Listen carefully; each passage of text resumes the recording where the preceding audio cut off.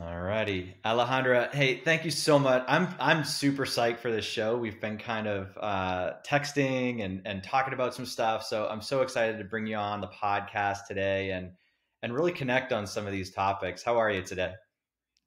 Oh, I'm doing great, Joe. And thank you for inviting me here. I've listened to some episodes of yours, and I'm really, really excited to be here and have this convo with you. Yeah, well, you are one of the first shows kind of since the rebrand, and what Mm. I'm, shifting away from or kind of trying to step into is this like is to kind of give this audience a little bit more empowerment or a little bit more sort of intuitive fuel, because I think the world is changing around us like crazy. And I think people are also becoming in some way, I think half of us are kind of becoming more disconnected from our intuition and we're kind of like waiting for permission to do everything.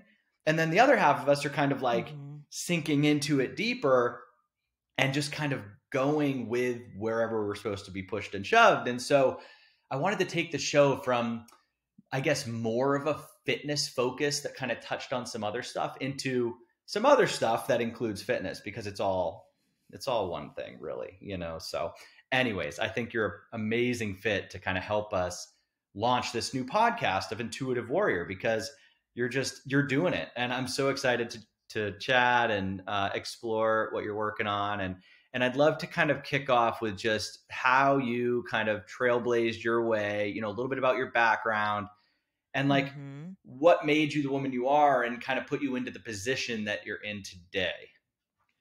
Yeah, yeah. Well, lovely. I think this is definitely in line with the work that I do. So, my name is Alejandra Hernandez. I am a women's career and leadership coach. And the company, my business name is Empower Her Change. So it was really with this foundation and rooted in empowerment. How do we empower each other? And so I added at the end, I added the H to make it her, Empower Her Change. So I love that. And I definitely think it's in line. And in addition to that, I am also the co founder of a corporate wellness company called Opti Wellbeing Solutions, where we provide corporate wellness solutions to companies to ensure that their employees can be healthier. So, on those two ends, in terms of how I trailblazed my way here, I mean, so long of a story, but to kind of just hit the biggest points that I think molded my experience is I am a first generation American. My parents immigrated from Colombia and from a very small rural village as well from Colombia. And so growing up, I also grew up amongst many other first generation Americans. And so my world was always this like dual kind of space where I would spend summers in Colombia and my Spanish wasn't like great enough. And I was definitely like the gringa over there and the American every time I went there.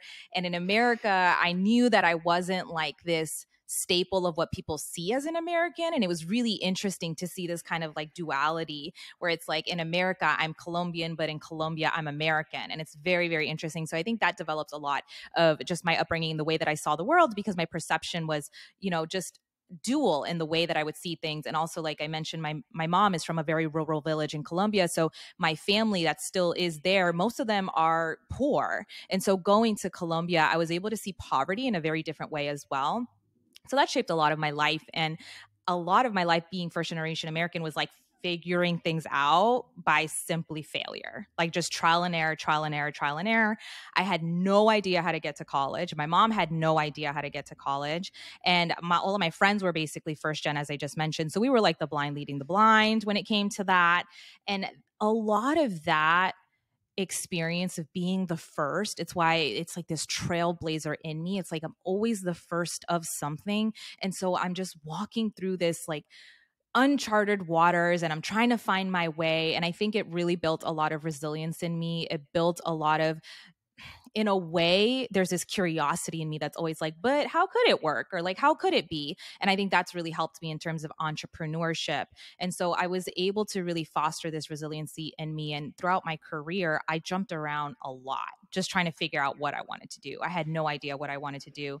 And I kept jumping around until one day I finally decided, I was like, you know what? I'm done with hopping around. the common denominator in all these jobs is me. So I need to figure out what the hell's going on. And I need to figure out who I am. And I was like 25, quit my job. I had a lease and everything. So I had to sublease it. And then I traveled for a bit. And then, there are a lot of things happen in between, but I wound up in a career coaching role by I wasn't even looking for it. I thought I wanted to go into college admissions. And then I wound up at this company who had just started a career coaching department and needed some support there. So I just started to help out, and it just completely blew my mind away. I was like, this is so cool. And I loved it because I realized, so many of us, when we talk about intuitive warrior, a lot, especially when you're connected to your intuition, a lot of times we don't really see the gifts that we have because it can be so tapped in. It can be something that we've just learned throughout our life, and we don't really see these great gifts that we have, these great strengths that we have because we're living it. And that was one of the things I realized was I had a really great strength for being able to listen to another person, bring all their thoughts together so that ramble could actually begin to make sense. And a lot of career strategies I had naturally by my trial and error process. I just had an ability to find jobs that I didn't realize was a gift until I became a career coach. And that's how I wound up in the career coaching department, is really just by this trial and error process, and then decided to go off and do it on my own because I was getting tired of the I feel like it's a little bit about the way that you're rebranding is I was getting tired of just these tactical things, let me do your resume and let's do a mock interview. And, what are the strategic answers? These things are important, but I was realizing I was placing people in jobs and they didn't actually know themselves. They didn't actually really know if that's a job they wanted. They were just going through the motions the way I was going through the motions. And that's what ultimately led me to found Empower Change, because I wanted to focus on who are you? How do I empower people to understand who they are, cultivate confidence, and be leaders in the workplace, not just cycle them through to another job? And that's ultimately what led me to career coaching and Empower Change. Oh my gosh. And I'm so fascinated lately about how our upbringings and our life and our experiences and our challenges are all there for us to create change in the world, right? It's truly mind-blowing, and obviously you're no exception. It's that experience. I want to dive into being a Colombian in America or an American in Colombia. It's because ultimately the hierarchy of human needs, we have to feel like we belong. We have to feel a sense of tribalism or a sense of belonging or a sense of community in order to be maximally healthy. And how interesting is it? And I'm sure you've seen this, is a lot of people jump from job to job and job. And it's I was a Colombian in America at that job. And then I was an American. I don't know why I can't say American today. I was an American in Colombia in that job. And then I was back to being a Colombian in America over here. And it seems like there's a connection between what you went through in that sort of journey of trying to find yourself and define who you are. I mean, it's no question how you ended up helping people do this, right? Yeah, absolutely. And a part of that journey, I think, is being able to connect with this intuitive aspect that all of us have, but that oftentimes is suppressed in order to rely on the mind and logic, which has its place. But I reached a point where I was again, there's something going on and logic isn't answering these questions. Trying to find the job with the higher salary isn't answering the question. And I really needed to take that break in order to go inward and figure out who am I and what do I enjoy and why does that matter to me, and be able to reflect on my childhood experience and see how I can tie that in. And I think part of that whole process is being able to slow down as opposed to just going so fast that you're just switching, and there's no actual progression happening. There's no cultivation of awareness in who you are. So 100% just being able to reflect on what my childhood was and making sense of these things and who I am now, so that I can make decisions from a place that is grounded in my intuition and who I am, as opposed to what I think externally needs to happen. Right. And I think this will kind of bridge the gap too. You were talking about being the first. And it is so interesting, right? We haven't really talked about children, but I don't believe you have children right now, but let's say you did in the future. And let's say they were, those are Americans, right? Those are kids that were born in America, and they've got it easy. And then, prior to you, your parents were born in Colombia. So you are the first. You are this you're carrying the weight of that. And I think the world, even, on a much grander scale, is also going through a transition like that, where I think a generation or two in the future might have it a little easier than we're going to have it, here in certain respects. So I just think it's, sort of that like fractal, look at things and the way we see our experience, our biology. And I find it interesting when there's clues like that, like, okay, so on the small scale, Alejandra went through this, but it's helping her with the grander scale, which is potentially this role you're in helping women step into their power, as an example. So you're the first there as well. Am I making sense? Yeah. And I think one of the things that's coming up as you speak is one of the things I've talked about is every action has a consequence. And even the action of not doing something, that has a consequence. And when I am speaking to my clients or anyone, it's so important to really sink into that. And for anyone who is a first generation American, just even for me to think about the action of my mom coming from Colombia to the States, like pre-internet, like what is America? She has no idea. There's no pictures. You don't like Google about it and learn. You don't get to prepare yourself and learn the language before you go. Like you just go. And that action that she took completely transformed the lineage of her family. The way that I live in comparison to all of my cousins is vastly different. And that is because I was born in this country. It's because I have an opportunity that they simply cannot even fathom. And so every action has a consequence. And I like to reel that in. If you're not a first generation American, just think about something that has been incredibly impactful in your life. And it really, every action is there. And so when you think about that, like this action here could be something transformative and this action here could be something transformative, it really deepens you into an intention of how do I want to live my life? Wow. And thinking of the strength your mom had, like what skills does she have or what strengths does she possess? Right? Oh my gosh. Yeah, I love that question because and some other of us can do this even if we're not first generation, but like I think about my mom and where she was at like 25 and I'm like, geez, like how did she do that?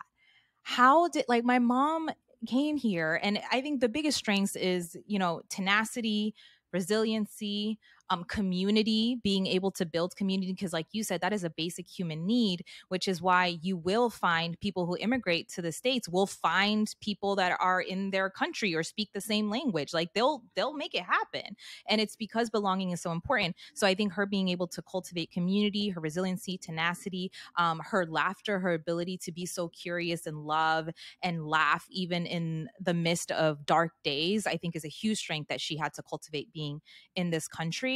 But I think about like, dang, where she was versus where I am, it's and they're just different. But because she had to, almost in a way, she had me at 21 and my biological father did not stick around.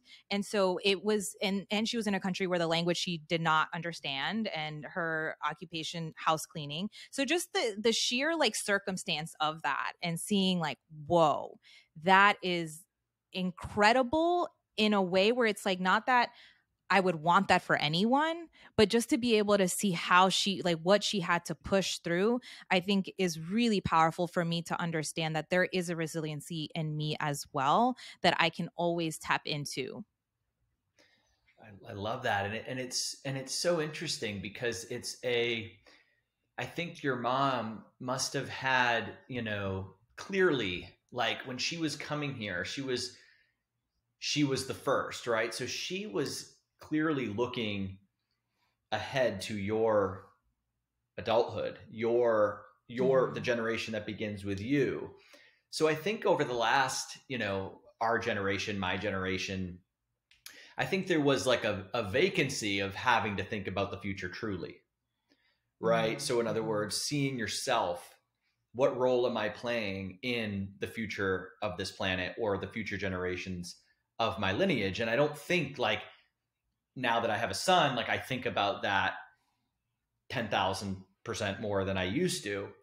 But I think Mm-hmm. it's really interesting because I think a lot of people have never really had to think that way. I think Mm-mm. I think even say, people and my parents, of course they want what's best for their kids, but they know that as far as they're concerned in 1965, like they're just Americans and they're just going to be Americans forever. So there's not that same, like your mom had to be selfless, like completely selfless is my guess. Like she Mm-hmm. saw herself as, I am the vehicle that's going to change the future of this lineage, right? Is that Yeah, so true? I think what my mom saw was opportunity was the biggest Yeah. thing that my mom saw. And I think for her it was opportunity for herself and opportunity for her family because it is very common for people who immigrate out of their country, if they are people coming from poor families, a lot of them have the intention to send money back to their families. Yeah. And so my mom, I believe, had this more opportunity. And actually my mom's sister, so my aunt, she was the very first. And then my mom got the invitation to be able to come to the States because it's not just like you book a flight. It's not like Americans, oh, let me go on Google Flights and book Yeah. my flight over to America. That's not how it works. And so she got the ability, the opportunity to come. And I think she came because she saw the opportunity. She saw just what people perceive as America outside of America, and especially in poor families, is opportunity, is a dream, is something that I could be able to support my family in a much bigger way. So I think ultimately that's what she saw when she had me again at a young age. I think from there it was very much like, how do I create a life that is going to be of stability, that's going to provide for her? How do I get like my mom bought a house and it's not like she's making a lot of money, but she was able to, like, she's very, very savvy in that way. And I think that was the biggest thing for her is like, how do I create stability, structure for my family back home, but the family that I have here as well? Right. Yeah. And you can start to see, so you had a single mom, right? There wasn't a father in the picture, correct? So I grew up with my mom after that. I mean, that was a long story, but yeah. So I did grow up with a father figure, Okay. and just not my biological father, but he is who I, refer to as my dad. And they divorced when I was 9. So they, divorced when I was 9. And then my mom wound up remarrying from there. So that actually, once we go deeper into the conversation, just like how our upbringing impacts us so much, a lot of women especially have a lot of impact around men in their lives, especially if there was instability with the men in their lives, with fathers and things like that. But yes, I had a father figure, and it was just a bit tumultuous throughout my life, kind of what that figure was. But I was fortunate enough to have a man at some point that did love and care for me. Yeah, I love that. I love that. But I can see, again, back to the, kind of strength in your mom. I can see you feeling like the American in Colombia and the Colombian in America. And I can see this women's empowerment leadership career coach in you. It's just such a beautiful, like, I'm just kind of stepping back, like, oh my gosh, like how somebody in your shoes couldn't have a more perfect kind of backstory. So I appreciate you. Yeah, Yeah, absolutely. I love it.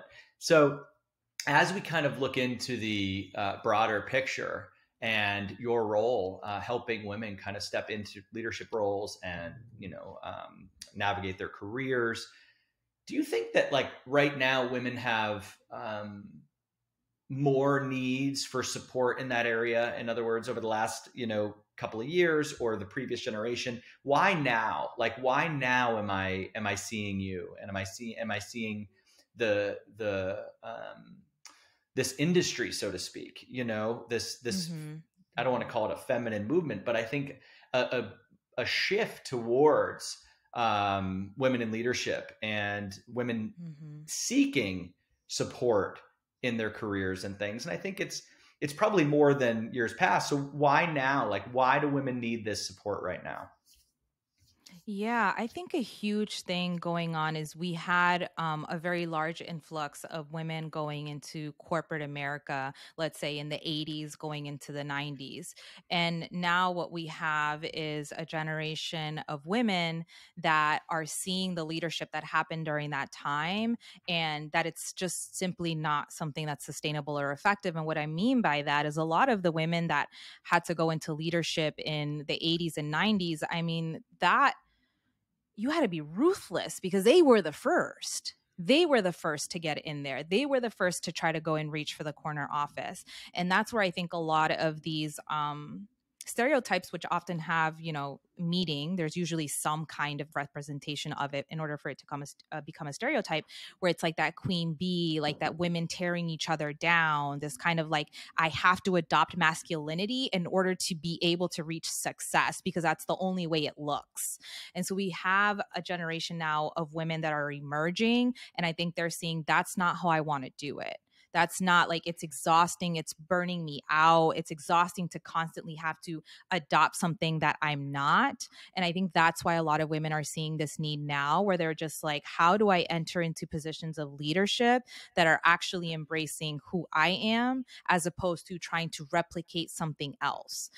That's where I think we are. And that's why I do the work that I do, so that I can support women in understanding what does their version of leadership look like that isn't a replication of something else that you think it needs to look like, but that you leverage your own abilities and your own strengths, because we tend to have these different strengths in general. Men and women tend to have these varying strengths that oftentimes are complementary to each other.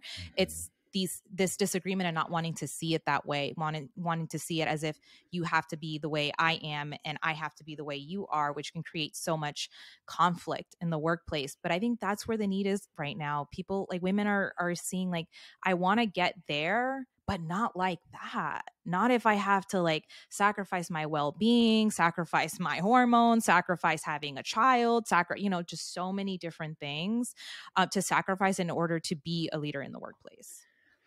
And if you do that, I think you also mentioned you're also robbing your potential and your impact, right? And this is a terrible example, but it comes up all the time because Amelia, my wife, as you know, she's, predominantly vegan and plant-based. And, when we put it this way, we used to go to these vegan restaurants in LA, and I would get like the burger, right? And it was like, a beet between like, some kind of bread with like a bunch of, it was delicious. And I used to say to her all the time, like, this would be great, but why do they call it a cheeseburger? Why don't they just why don't they trailblaze? Why don't they call it like a vegetable beet deluxe? Like, don't call it the vegan burger, because now I've had 10,000 burgers that are better than this, but in its own right, it's delicious, but like you're making me compare it to a cheeseburger, right? And so I guess such a great point. I guess I'm comparing men to cheeseburgers now, but yeah. Male leadership is basically a cheeseburger, right? Oh my gosh. But I love that, like that metaphor of, a woman stepping into like a male role and having to sort of assume certain thoughts, beliefs, actions, whatever, as opposed to just owning their femininity and what they are and what they bring to the table, because you're inevitably going to lose some of the potential of a female leader if she's trying to fit into a masculine. Exactly. That's exactly, you hit it right then. It's like, that's exactly what it is. It's not adopting something else just because that has been the standard the whole time, because it really is just harmful to pretend to be something that you're not, period. No matter what that looks like for you, to pretend to be something that you're not will eat away at you in some form or another. It will show up energetically, which will then manifest physically. I promise you that. Over time, it cannot sustain itself. And so I think that's a really huge thing that you just touched on right there. And the other thing as well is being able to see, okay, now that I do want to be able to leverage my femininity in leadership, there is really, because this is new, a lot of women are struggling with that. A lot of women struggle with conflict in the workplace. Is a huge thing that women generally tend to like shy away from. They don't want anything to do with conflict. It's really difficult for them to be able to manage things like that for the most part. There's some women, generally speaking. And so I think now what we're seeing is like, okay, if I want to do it my way, how do I do it my way when the leadership development space has been so centered on male leadership and males' brains and the way that they operate? So I just think there's this gap right now where women are just figuring it out. They're like, I want to be able to be a leader, but I also want to be able to be me. And how do I leverage that when I have these struggles of, avoiding conflict, or direct feedback can be really difficult for some women because they're afraid of hurting people's feelings and things like that. So I think that's the space that we're in right now. We're beginning that path finding way of like, what does feminine leadership look like? Right. No, I mean, it's inevitably going to be a process, right? Like it's inevitable because it takes both sides, right?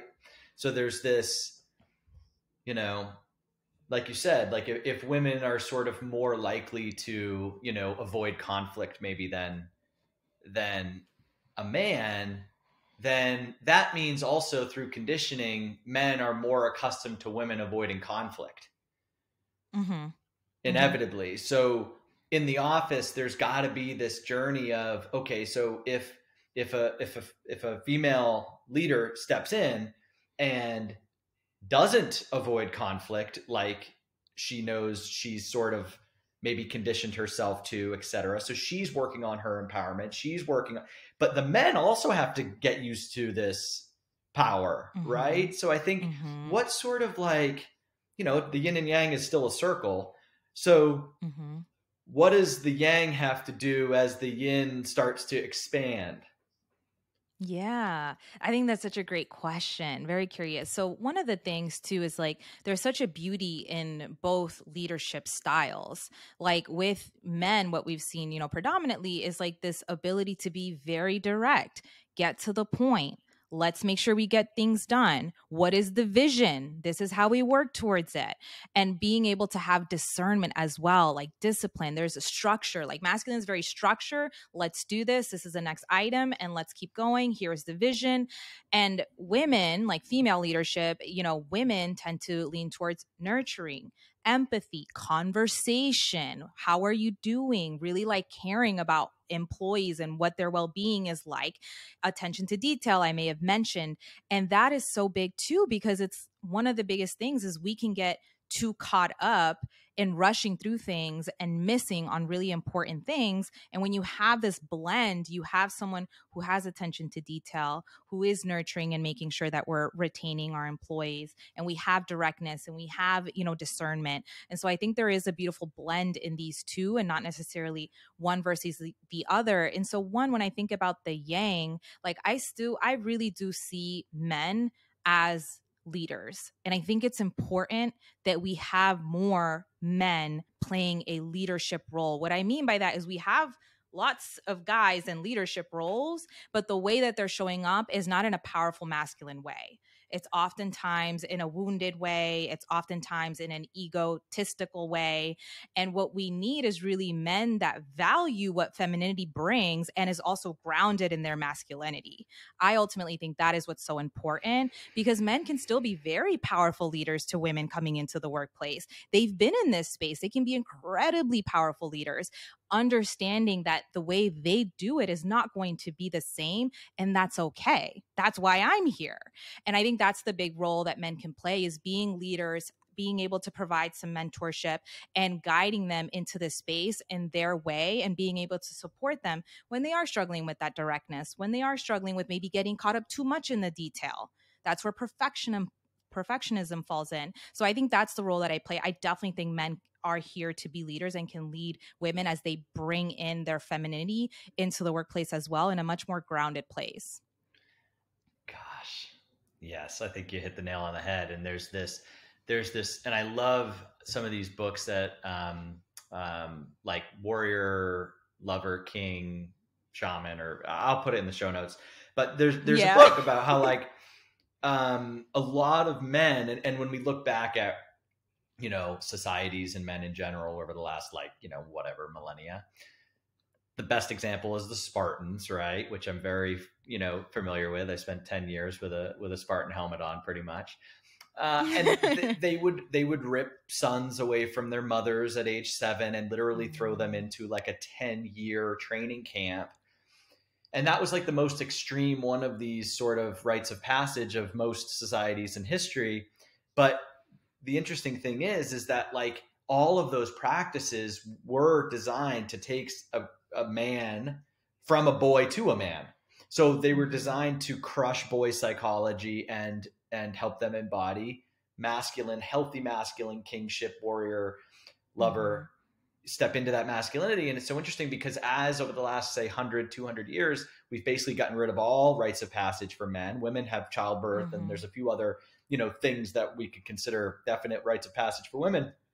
But men have just become, I think, part of what we call toxic masculinity is like, no, these are just immature boys in men's suits. Mm-hmm. These are Mm-hmm. are men that have never really gone through. And it's so interesting to just think about what you were saying in terms of like, when I asked about the male's role in response to a woman that is stepping into her power, if that man can't handle it, it's actually his own masculinity that he's in, that he's potentially stuck in some of that boy psychology Mm-hmm. where mom, and every woman on the planet, if you're stuck in boy psychology, is a version of your mother. And so I see it now. I can see this. Mm-hmm. It's really interesting that it's a good indicator for a man if he can't take advice or criticism or whatever from a woman, then there's an element of himself that he actually needs to investigate and figure out. Yeah, I think that's a really big thing. And so when we were, sending each other messages, it was kind of like this wave of there's a lot of this new wave of a lot of, men coaching men and women coaching women and what's going on with that. And I think a big piece has been this disconnection with a rites of passage, and also this disconnection oftentimes with a cohesive culture, with rituals, with things that have milestones that are embedded. And especially in a country like America, which has so many different cultures, so many different languages, is that lack of cohesiveness can be a challenge, actually, in ways, not that it's bad, but just creates this challenge in which there isn't this rites of passage. There isn't this like, this is how we do things, this is how it goes, or this is the tradition. And so I think that can create almost kind of like this loss of what does it mean for me to be, a woman, and what does it mean for me to be a man. And in my case in particular, it was, I didn't grow up with my grandparents because my grandparents are in Colombia. So I didn't really have that multi-generational understanding either, of like looking at my grandmother and seeing like, oh, that's how she got into womanhood, and this is how my mom, like, there was a disconnect for that with me. And so ultimately what I think is so important is being able to see the ways that women they're entering womanhood, and there's some trauma responses that a lot of women have, and that it a lot of times that can show up as like hyper independence, like I don't need nobody, I'm good on my own, I can make money for whatever, and all these different things. And when you do some digging, oftentimes it's really rooted in this trauma. It's rooted in abandonment, maybe from a man. It may be rooted from the lack of a father in the family, seeing their mother struggle tremendously and saying, I'm never going to be that person, and associating men with being people who are unreliable. And so I think there's this huge thing where it's just like, we've got to be able to heal the wounds that we have in order to be able to step into our femininity, and on the other side, step into our masculinity in healthy ways, because it does create this beautiful circle that can be so complementary to each other, but we're both showing up very wounded. One wants to be hyper independent, one wants nothing to, like, doesn't want to listen to the other person because they don't value their input. And I think it's just causing so much drama where really there could be a lot of support for each other. Yeah, gosh, that makes total sense. And do you think there's any other, so I love, when we look at like the blue zones, like the Okinawans as an example, and vegans love to be like, oh, they eat mostly plants and they eat a ton of carbs. And, but when we look at them closely, they have multi-generational kind of a hierarchy. There's multiple generations in the same household. There's a lot of, as you mentioned, like a lot of social stuff going on, a lot of rites of passage, a lot of ritual. And so when we try to figure out why they live a long time, like some people like to say it's the tomatoes and potatoes, and other people like to say, well, maybe it's this other thing. And it's interesting to hear you speak and mention that you didn't have that second level of that grandparent, right? And so do you feel like in our DNA from, millennia of evolution, do we have these pockets, or like does our soul and our DNA expect there to be a grandparent? Mm-hmm. And if it's not there, you mentioned trauma, like do we find a surrogate? Do we internalize it? Like, do you think that there's like our soul is looking for certain role models, and when they're not there, that kind of can either lead us to trauma or lead us astray? Yeah, I think it's really interesting the question you ask. I think the big thing is being able to see that we are people that are social, and I think we learned that the hard way in many ways over the past couple of years. But more importantly, especially in America, because again, there's such a different perspective in American culture than there is in other countries. And so in Colombia, a lot of the times there are intergenerational homes. It's very common. It's the way that most of them will live, actually, is in intergenerational homes. And when we look at America, oftentimes, so especially if you are maybe a first gen and your parents came here, but they left everyone else behind, you don't have that. There, you have that breakage there. But then we also see that, for example, in other homes, which maybe are disconnected in other ways, like there isn't a father in the home. And in general, America tends to like family is really like the nuclear, meaning the mother, the father, and the child. And when I see that, like that's just not how it would be in my family in Colombia. Like there would always be someone there. Someone would come over. There is just the way that the house would look would be so much more different. And I think that's something that I'm grappling now as I do want to have kids, just being able to see that. Like, wow, like I don't want to do this just like me, you. Like that sounds like a lot. That's just crazy. So I think about that. But you ask, do we yearn for that? And is there trauma in that? And I think what happens is I don't necessarily feel like I ever yearned for my grandmother or my grandfather, but I also had no concept of that because, like I said, a lot of the people that I lived with were also in that similar boat.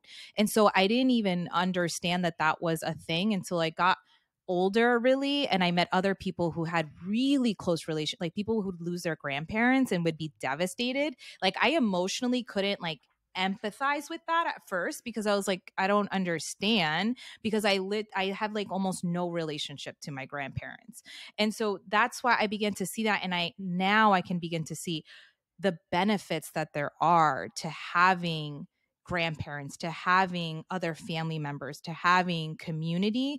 But again, in the context of also like, this is our culture and this is what we believe in and these are our rites of passage and this is our traditions.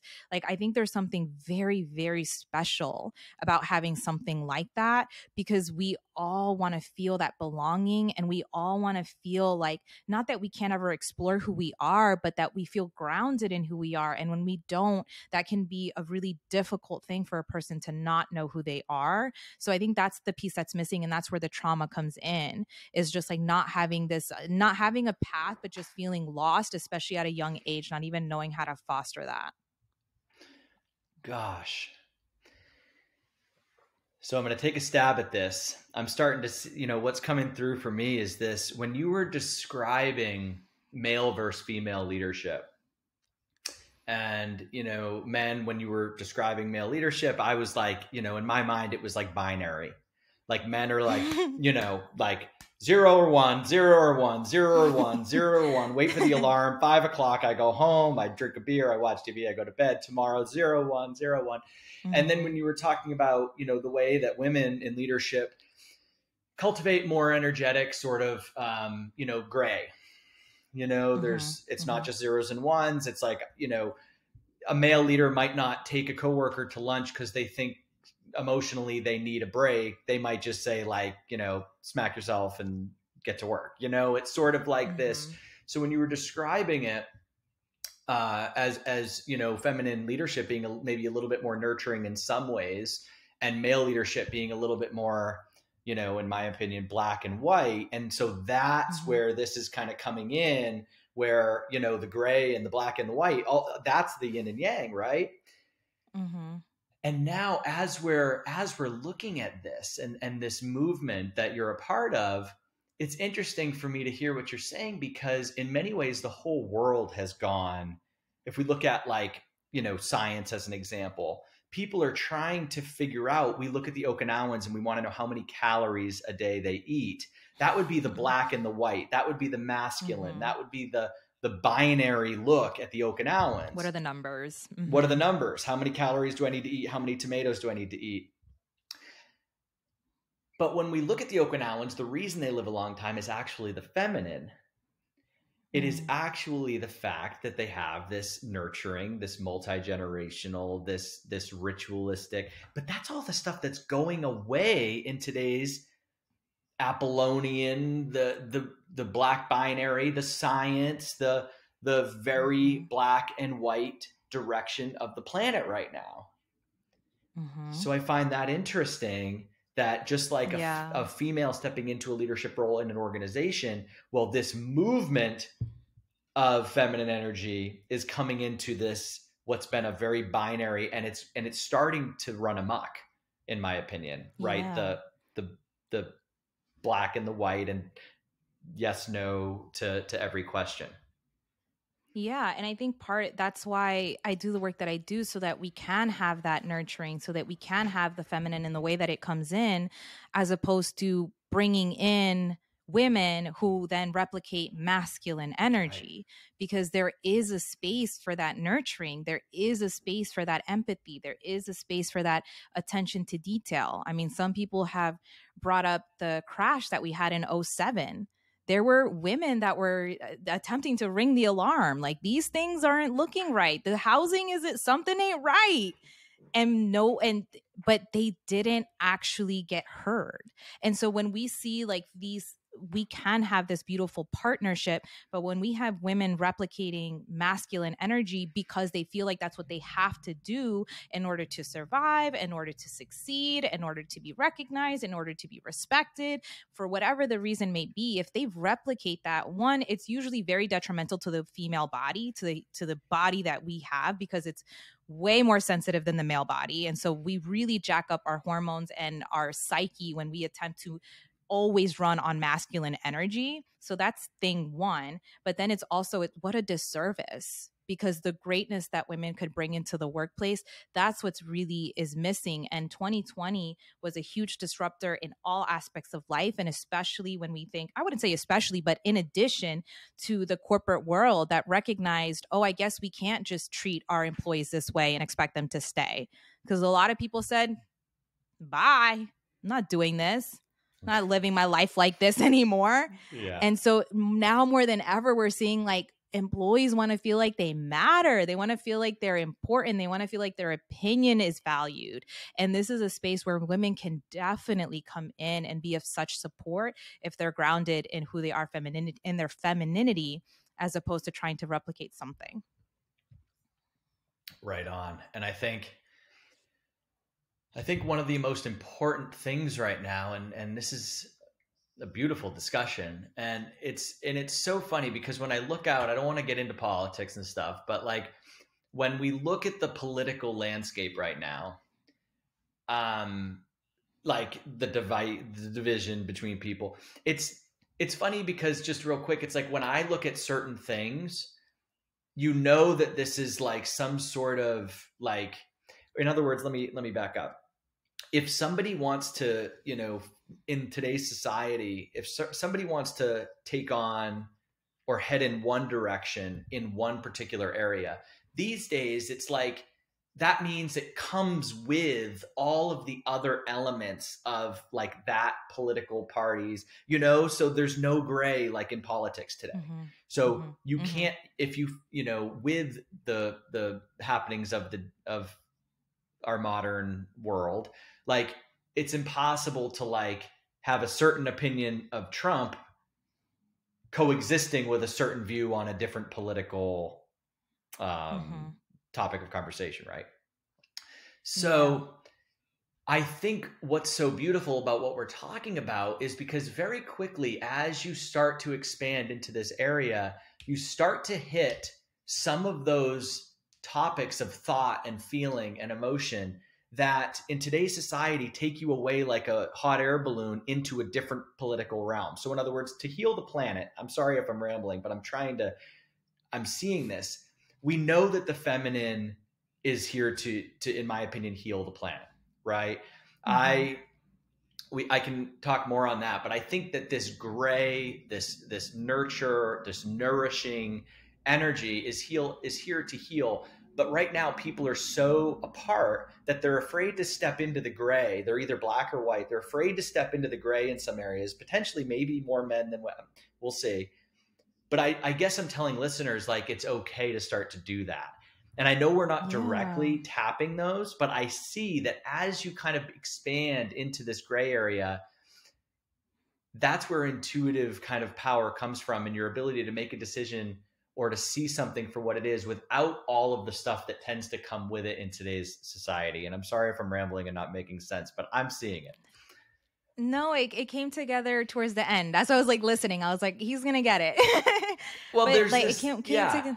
Sorry, I'm seeing it, but it's very hard to put into Yeah. words. But and maybe I'll have to have my producer clip some of that. But you see what I'm getting at, like. Yeah, I think a big thing, as you were mentioning, is like this gray. It's like Yeah. understanding that there is a lot of grayness in the world, and that's okay. And the femininity can heal if it's grounded in its Hmm. femininity. It can't heal if it's attempting to be something else, or if it's negating or denying that femininity. And so, as an example, so that people can kind of see from my own experience how I saw this is, up until 4 years ago, you would never hear the words, I see myself as a mother, I want to have kids, like ever come out of my mouth. It was actually the opposite. It was literally the opposite. I never wanted to have kids.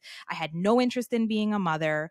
I just didn't want to do it. And I had a day where we participated in some shrooms, and it literally overnight in that day, I was like, I don't want to have kids because the only example of motherhood I've ever had in my life is one of suffering, of being poor, of being tired, of getting cheated on and staying for the kids.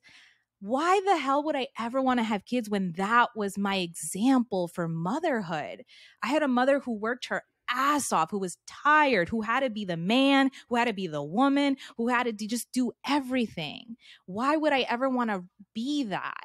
And when I did shrooms that day, I was able to see it so clearly and see that I was operating out of this wounded place. I was denying myself of ever being a nurturer of my own children, of ever wanting to be someone who cared for another human being in that way, because I was so afraid of having to be this person that my mother had to be in order for us to be able to survive. And I see that so often. And so what I'm seeing is like this grayness is like being able to see that masculine is not bad. There's a lot. We need more healthy masculine. We need more men that are here with a vision, who are discerning, who have directness in where they're going and how they're going to make it happen.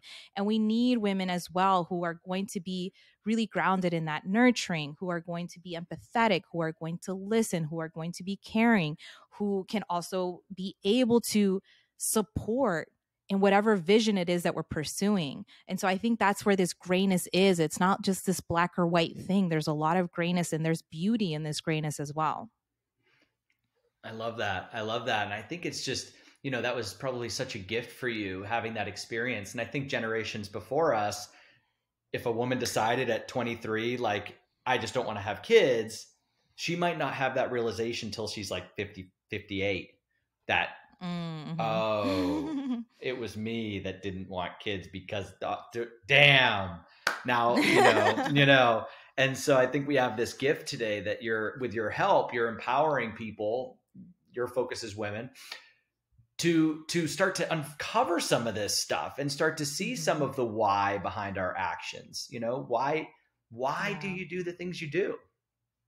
Which is core to Yeah. getting into the right job, obviously. Like, Right. Absolutely. Why, what motivates you? Why do you do the things that you do? Why do you, struggle to advocate for yourself? Why? And a lot of women as well that I've worked with struggle with male leadership, which is oftentimes the leader that they'll have will be a man.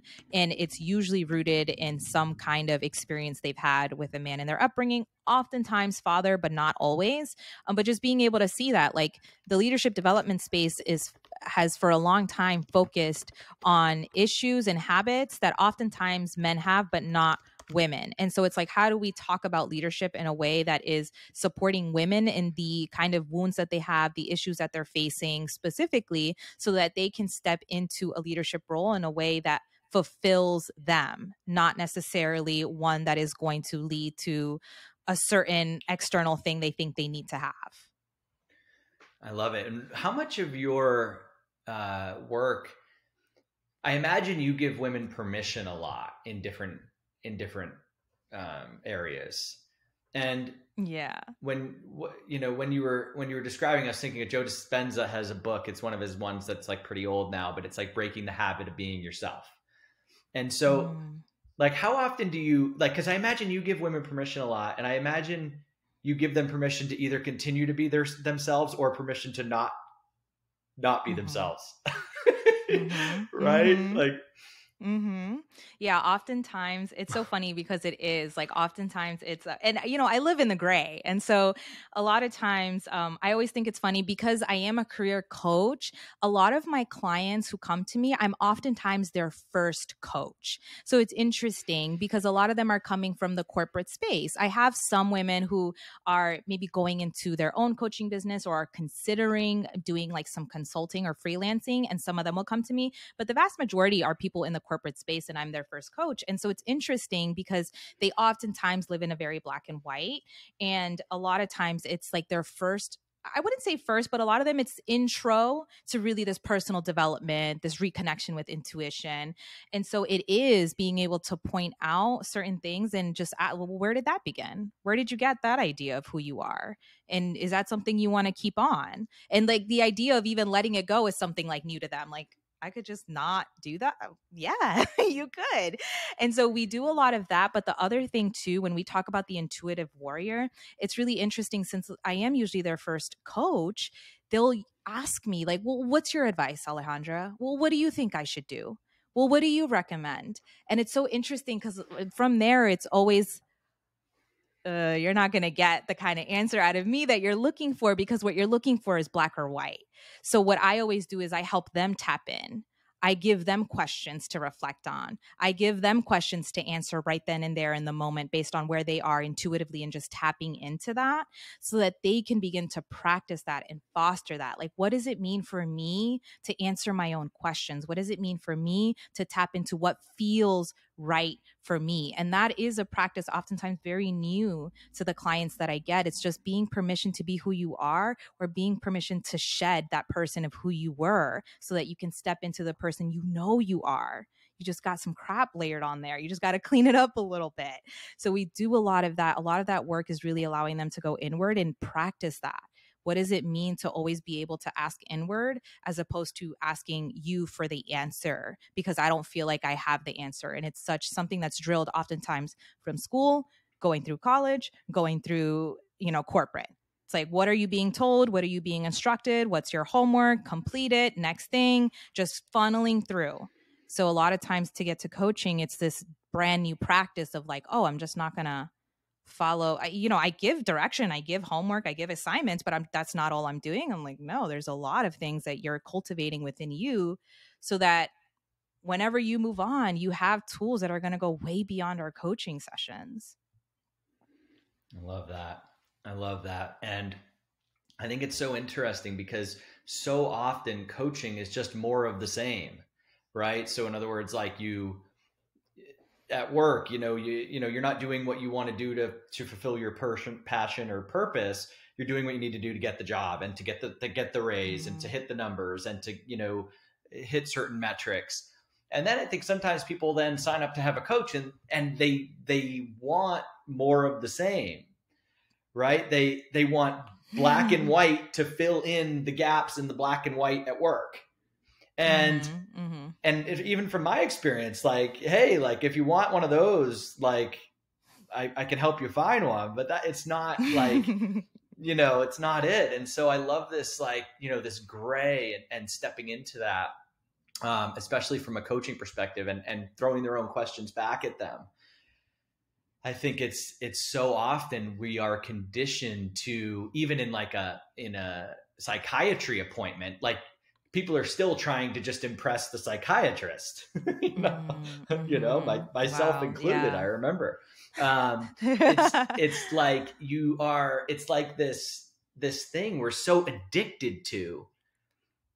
So as a coach, how do you deal with that? Like if someone comes in and they're like a black and white, they're conditioned, they're so in that space that they don't even know how to step into the gray, like at all, but they're hiring you because they're like, I think she might have it, but they're going to fight you on it.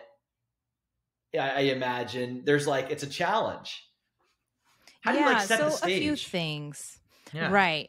That's such a great point, right? So I think one of the things is, this is why being you is so important, and showing up as you in your version of that way is so important, because the people that you attract will be very much in line with who you are. And oftentimes, like I struggled with this in the beginning as a coach, or beginning as whatever it may be, like we're talking about women in leadership as well. It's like we're trying to just look externally and see what can we replicate, what can we be, or what needs to get done, as opposed to like, how do I desire to do this? So what I will say is, like, showing up as me, first of all, does a whole lot to be able to deter any of that to even begin with. Is just showing up as me, because people know who I am. They get a sense for who I am, and they're coming to me usually because most of the women that come to me have been in their careers for about 10, 12 years, and they've just reached that point where they're like, this isn't for me, and I need to figure out what is for me. I need to figure out who I am. I need to figure out how I can feel confident in myself. And when they're at that place, they are usually already like open. I'm here to listen. I'm here to get coached. And not to say, I don't have clients that struggle with that. Absolutely. But I will say, me showing up in who I am and being very clear about who I speak to has deterred a lot of that. In the beginning, it wasn't very much like that. I was getting a lot of people who were very black and white, but that's because I was adopting that too. I was struggling with like, what is my voice? Who am I? How do I show up? How do I speak based on the other people in the career development space? And I began to encounter a lot of that, and I had to really work through my stuff and be able to see, like, who am I speaking to really? And that's where things began to change. The people that I began to attract were like women that have just had enough and are ready. They are ready for a change. They're ready to make a difference. They're ready to feel confident in who they are. And I will have some that struggle a bit, but they're so open to being coached. The women that work with me are very open to being coached. And when they are struggling and we're going back and forth, I always read them, and I always know where I'm pushing and where their limit is. And then it's like, here are some things to work on. I'm seeing some resistance here. Let's just do some of this. We'll work on some of that. So I always read where they are, but I don't struggle too much in having someone who just straight up it's like a battle every time we have a session. I don't really run across that anymore, but I did in the beginning. And I've worked with a few men throughout my coaching sessions in the past. And I've noticed two things.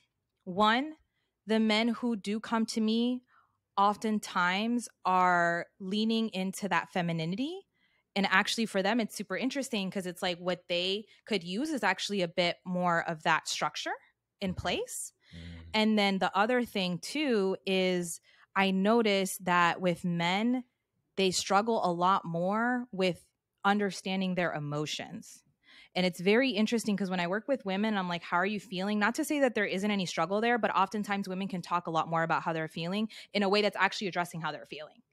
When I talk to men and I ask them how they're feeling, it's like no emotions actually came out. It's just like, it's almost like they're stumped. It's like very interesting to see that aspect as well. So yeah, that actually was a ramble, but yeah. you can't ask a cheeseburger how it's feeling. No. Exactly. It's so funny. But that would be the big thing is a lot of people who are in the black and white, by the time they get to me, they're ready for some gray. They're ready to like get some coaching and make some transformation. Step into it. I love it. What would you tell somebody that's like hearing this and they're like, "Oh my gosh, I think I'm going to hire her." What do you wish that somebody would do in like the week or two prior to calling you? Like what would be the homework you would give them in advance? Yeah, I think the homework to give in advance is be able to just ask yourself right now, what do I desire to do in my life?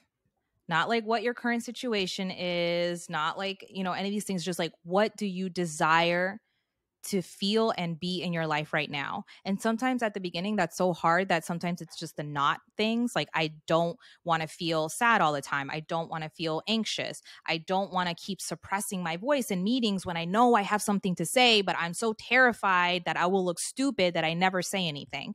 I would first start with that. It's like, what do I desire to create in my life? And if it's super vague, that's totally fine. Coaches are part of, we guide, we help you, we guide you. I always say you have the answers within you. And then I would ask you, like, are you ready to be supported? Like, are you truly ready to be supported in that process? And be real with yourself. Or do you want to just figure it out on your own? Do you want to see if you can do it on your own? Do you want to see if you'll make a change on your own? And if you do, that's totally fine. But just really ask yourself, like, are you ready to be supported? And are you ready to be held accountable? And are you ready to make those changes? Because if the answer to those are yes, then 100%. Go and book a call with me and we can have a conversation. And even in the consult, we can dig into a little bit more of that as well. Like, are you really ready? And what is it that, I go on my consult, I actually go through different areas of your life to really begin to build some clarity on it as well. But I would say that's the biggest thing because like I said, most of the people that work with me haven't had a coach, some had, but just begin to see, like, am I ready to be supported in that way? And if you are, then yeah, open up that space to have that support and to create changes that oftentimes with guidance and with support can happen in a much faster way than you figuring it out on your own. And I know it because I figured out a lot of things on my own and it was very messy and it was very long. So that's why I always lead with that. I love that. And I think I mentioned this on a recent show too, but I remember I was doing this meditation like program thing. And like one day we did a meditation where it was like, I'm not my foot. I'm not my knee. I'm not. And it was like, I'm not. And it got to like, I'm not the world. I'm not the universe. I'm not the moon. And all you are is you. Right. And then literally like a few days later, we did the exact opposite. Like, I am my hip. I am my knee. I am my ankle. I am my toe. I am my computer. I am this house. I am. And I just think it's funny because they both get you to the same place. Ironically, that being nothing and everything is the same. And so it was when you were saying that some people start with like, well, I don't want to be sad. Well, I don't want to be, I don't want to feel this way. It's like, that's an okay place to start. It'll actually get you to potentially a similar destination. Yeah. And something someone said that at first I resisted, but then I began to really understand what they were saying is a plan is better than no plan.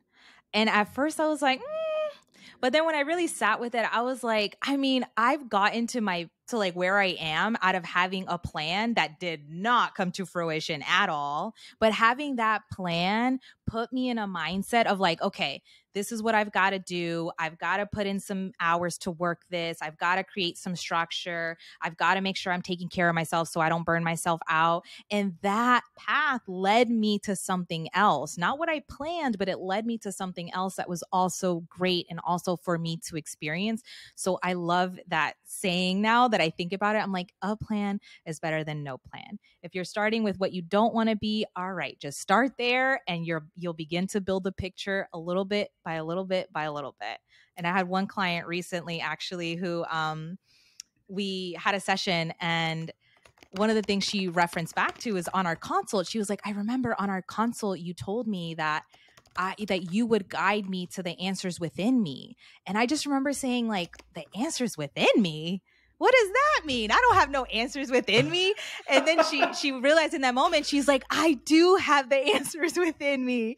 You were right. And she was just lighting up, and I'm lighting up just remembering her saying it, because it's one thing to understand something conceptually. It's one thing to understand that eating McDonald's is bad. It's one thing to understand that being on TikTok for 5 hours is bad. It's one thing to understand that the answers are within you, but it's a completely other thing to truly believe it and live it and experience it.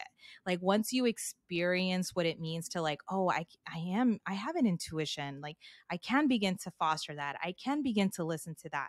That's a whole different ballgame than just knowing, yeah, everyone's intuitive. Everyone, it's always such a different experience. Absolutely. And it's I think sometimes it's the depth of understanding, right? I posted on Instagram recently, like my recommendations in 2014, my recommendations in 2022. And it was basically like the same 4 or 5 things. Oh, but I remember. In 2004, there wasn't like depth. It was like, drink water, and now I could do a 7-hour podcast on water. Right. And so there's just, it's depth, gosh, yeah. But the plan doesn't have to change. But an element I wanted to kind of also bring up with you, Alejandra, is, like in like 1996, right? That was like the famous year that there was like all these accidents on Everest. And like all these mountain climbers, they get like summit fever. Like I see the summit, it's there. I've been training, since I was a fetus for this day, and I'm gonna go for it, and then they end up dying, right? So there's this, this like a plan is better than no plan, but like what steps do we need to take to like assess the plan along the way and know when the plan isn't the plan anymore? It was the plan that got us to the new plan. Yeah. And sometimes the new plan is big. To like. Yeah, the new plan is to stop at base camp, take a left, go home. Yeah, 100%. That's such a great, that has, 2 different concepts that I think need to be highlighted. One, you just laid out, which is being able to reevaluate where you are consistently. Where am I right now? Am I on the right track? How do I feel right now? Because even if that was the plan, have the flexibility that plan will change, instead of getting stuck and like, I have to do this. And now you're ignoring your intuitive yells because you're like, but this is the plan. And it's being able to always reconnect with yourself so that you can always guide yourself through, as opposed to getting stuck in the mind of how things need to look. So that's the first thing. And I think the second thing that goes into that conversation is sustainability. It's being able to start a journey and know that there's got to be sustainability to this. I've got to be able to work in a way where I'm honoring myself, where I am putting in work, but I'm also honoring myself. I'm getting my rest. And especially when I talk to women that overwork themselves, and I've been one, so I know it's like this very detrimental to ourselves. We will not last long in any role where we feel like we're overworking ourselves. So with Mount Everest, it's like that sustainability. Like, yeah, I see the summit. I see it over there. And I've got to make sure that I get there and I get back in a safe, whole piece. How can I do that? How can I have a plan that ensures that I'm going to be cared for and I'm also going to go after my goals? Both of them can coexist. Yeah, I love it. And it's so interesting. And when you were mentioning like the self-care elements and the balance and the not overworking, it's so interesting because sometimes it's like when people finally reach out to the coach, it's like they're 12 years into overworking themselves. Yeah. And so it's like, there's like, there's some stuff to do before we can believe the plan's the plan. Like we got to make a couple of plans to get you from, to get you from like the overworked, the stressed. Because if we're stressed, we're not going to make the right plan. If we're underslept, if we haven't had, whatever, a massage in a while, whatever it is. So there's this, like, we have to get ourselves a little fertile before we're like able to plant the seeds that we hope that we're going to plant. Yeah. And I'll say a lot of my clients that come to me on like the first consult or, when we start every coaching package that I have, I'll always start with like setting goals, like what, accomplishing wrapping up this mastermind, wrapping up this coaching package, what would be the 3 goals you wish to achieve? 3 goals you wish to achieve with with the work that we're doing. And with that being said, it's so important to, one, check in on that goal as well, like as we're going along, to make sure we're working towards that as well. But the other thing is just being able to recognize that a lot of times my clients come to me and they have these goals and these plans, and I've always got to be like,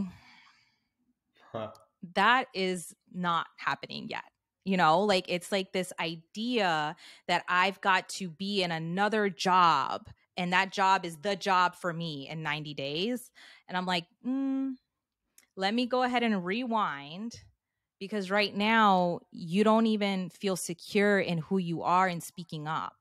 So there's a lot of things that we probably need to address before we go into what is an appropriate career, what is a fulfilling career. So I agree in that way. It's like a lot of times as a coach is really being able to support our clients and being able to see what needs to get worked on, because it's this process of slowing down. Most people need to slow down. Very few people that I work with need to speed up. Sometimes, but most of the time I'm working with very ambitious women, and it's like, you've got to slow down. You speeding up is what got you here. So let's slow down and let's create this plan here. Let's create some clarity. Let's cultivate some clarity in your vision and your values so that we can speed up in the future and we can make sure that you get to the place. But a lot of times they come with a plan and it's not really the plan. It's one of those things where it's like, okay, I see why you think that's the plan, but let me tell you what we've got to do in order for you to be able to get there. Yeah. I love how human beings, like, the more afraid, anxious, scared, and unsettled we are, the faster we move. Mm-hmm. Oh my God. Yes, absolutely. It's like, I don't know where I'm going, so I need to go faster. It's like, no, what? I'm lost. Run faster. Like, oh my God. It is hilarious because, like, yes, it is like the human brain that does that. It's like, I need to go faster. It's like, no. It gets back into that, like, there are so many, and this kind of ties into like a lot of what we're talking about here in terms of like the human being or the DNA strand or the evolution. It's like, back in the day, the only thing that would stress us out was like the lion in the jungle. And so we developed a tendency to speed up when we're scared. But now it's like, I'm scared of like myself, and, it's like, so I just like, jump from people from job to job to job or whatever. It's pretty wild.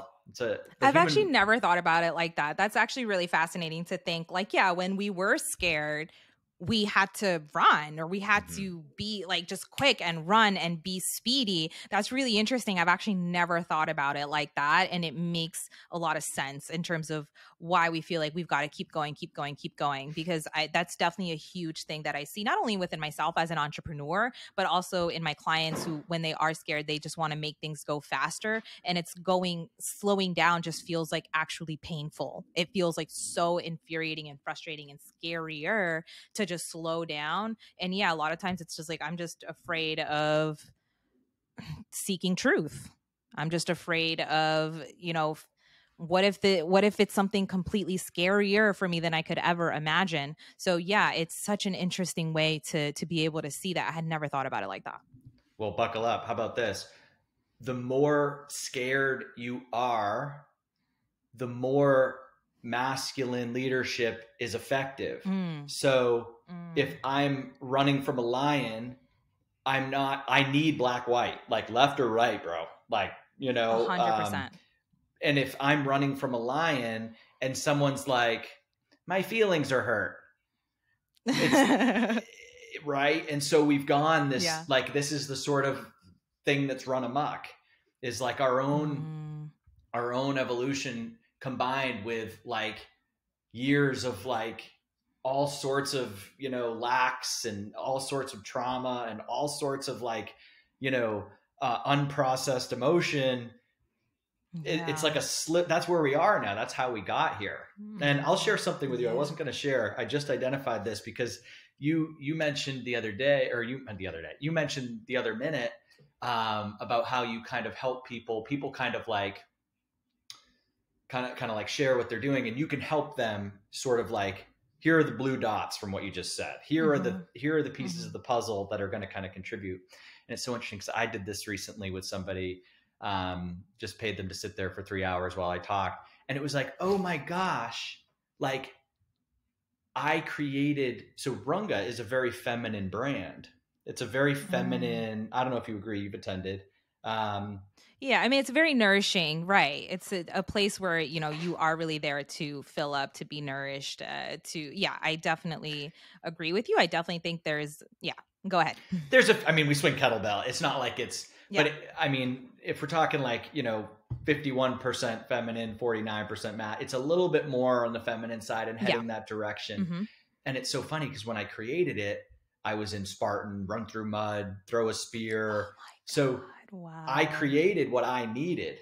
I needed like wow. a community where I didn't have to throw a spear. I needed a community where I could have emotions. I needed a community that, just didn't give a shit about like all that stuff. And so I created the gray where I feel taken care of. Wow. I created the gray, and now here it is. And now I gave up the black and white. It's really interesting. Oh my gosh, that's a huge, huge thing. And that actually like feeds into what pops up for me. It's like a lot of women do that. Like they are missing so much of that father, that actual, and even if they do have a father, missing that actual like masculine structure with discipline and discernment and protection, that they then bring that in another way. Sometimes they adopt it, or sometimes they find something in another man, but it oftentimes can be wounded or toxic. And that's where you wind up with a lot of women getting with very toxic men. And so just like that actually really helped me as well in being able to see how women do that in their own lives. It's like adopting this masculine thing within them, and usually sustainably doesn't last a very long time, because I actually won't go down that rabbit hole, but just, yeah, I can see how we want to be able to create what it is that is missing in our lives, whether that's externally or whether it's internally within us. I mean, it's like, so we all need the whole yin and yang. We all need the whole piece. We all need the whole pie.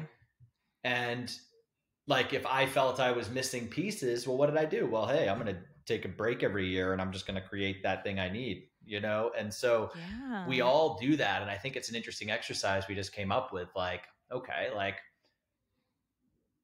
what are you missing? Where are you creating it? Where are you looking for it?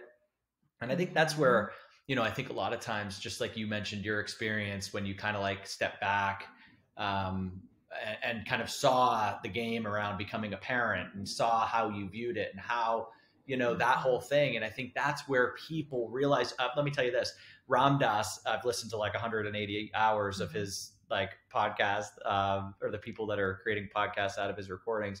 And he said, there was a violinist that came up to him in the 70s and he was like, should I take LSD to become a better violinist? And Ram Dass was like, it depends why you play the violin. Oh my gosh. Oh, yeah. You might quit. Yeah. Right? Yeah, absolutely. Absolutely. And what I find too, it's interesting because another thing that I've come across, and I wouldn't say in the majority of my clients, I would just say in a few of them, and I've actually experienced this myself. So it's interesting to see how I attract some women who experience this wound as well. But it's the wound around being creative. Some of the women that I've worked with feel like whenever I ask them, like, would you say that you're creative? Like, you can tell that there's an immediate, like discomfort, like just immediately wanting to deflect it. And I think it's really interesting because a lot of times when we think about creativity, and if you follow the chakras or anything along that, when we think creativity, we're oftentimes thinking about sexual energy. We're talking about this ability to create, whether it's create life or create projects or create events or create a table, but this ability to have a vision and to then create it. And it's really interesting to see some ways that women have this wound around what it means to be creative and their ability to be creative. Because oftentimes I see it's in much more like timid women that are afraid of expressing themselves in multitude of ways. And that shows up in relationships, but also in the workplace. So that's something that I've walked through with some of my clients. And again, like I mentioned, something I also experienced for myself is just being able to see the way that something is being suppressed, like this creativity, when really we all have the ability to create. So we are all creators here.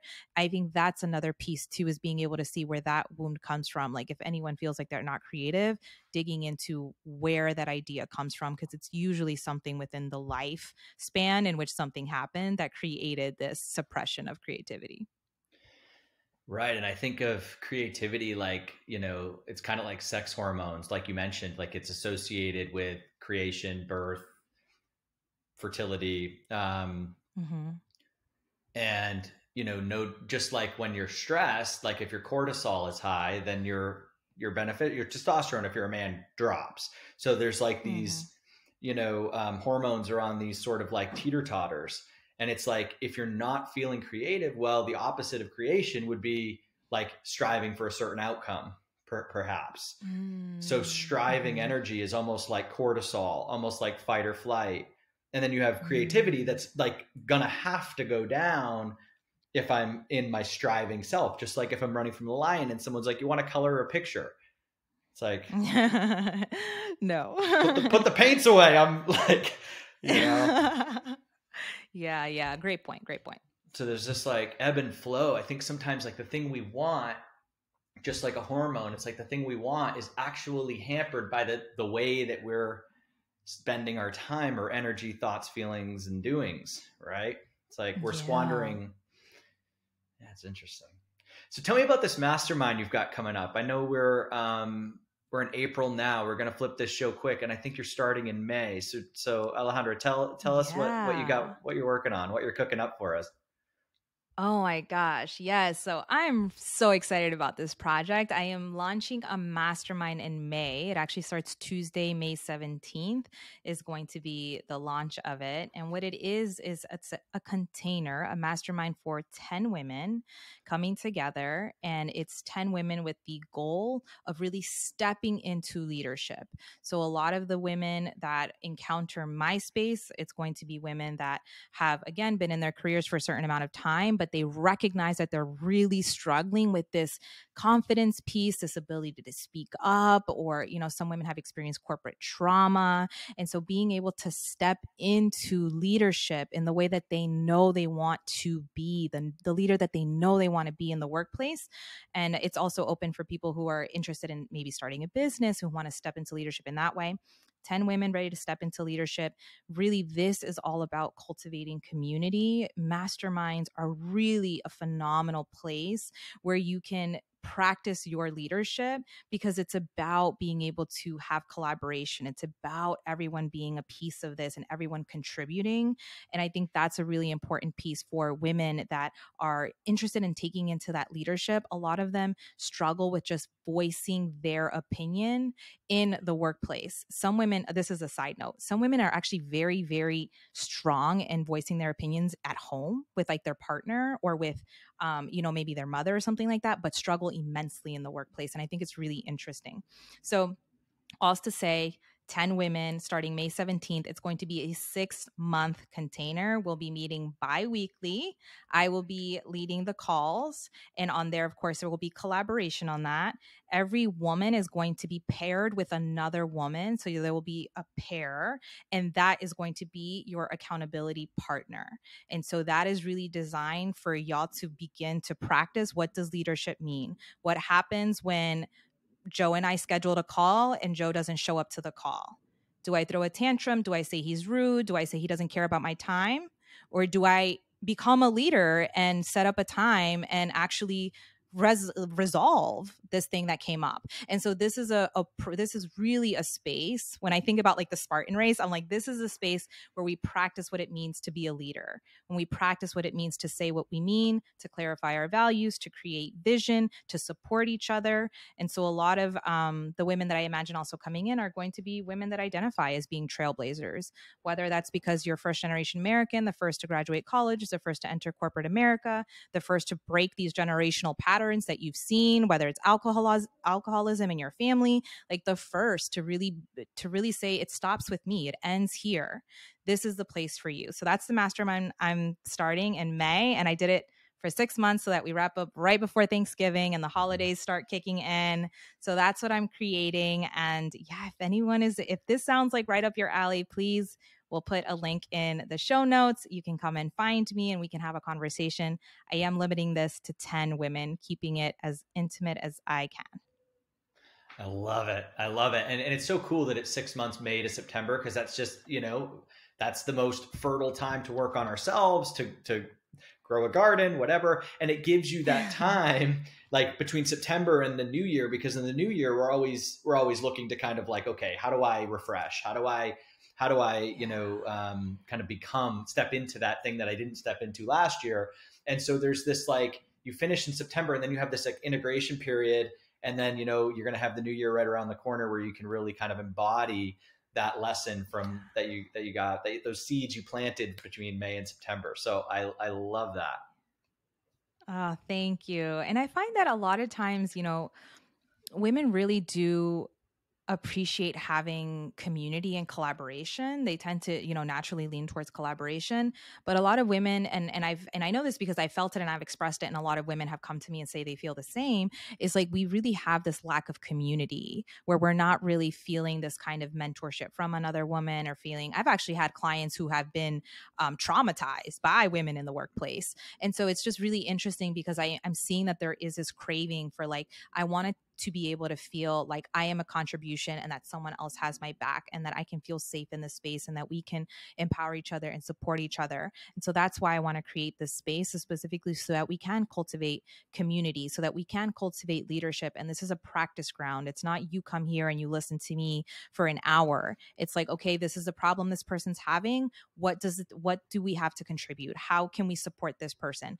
Practicing speaking up, because that tends to be a big thing that can happen, is people really struggling to feel like they can voice what it is that they have to say. So yes, thank you. Yeah, no, I mean, and it's so many of us have, and I had a friend in LA who had like Hashimoto's, and she identified that it was like she was never speaking her truth. And you kind of, touched on this a little bit earlier, how like when we don't speak, or when we don't move, or when we don't, like, I can't remember how you put it, but like when we don't like let ourselves out of the cage, whatever that means, like that's when this woman said, like, I know that's why I got Hashimoto's. It's like I was never speaking. Oh, wow. I was never speaking. And then you mentioned like the chakra system, and it's like that's where the block is.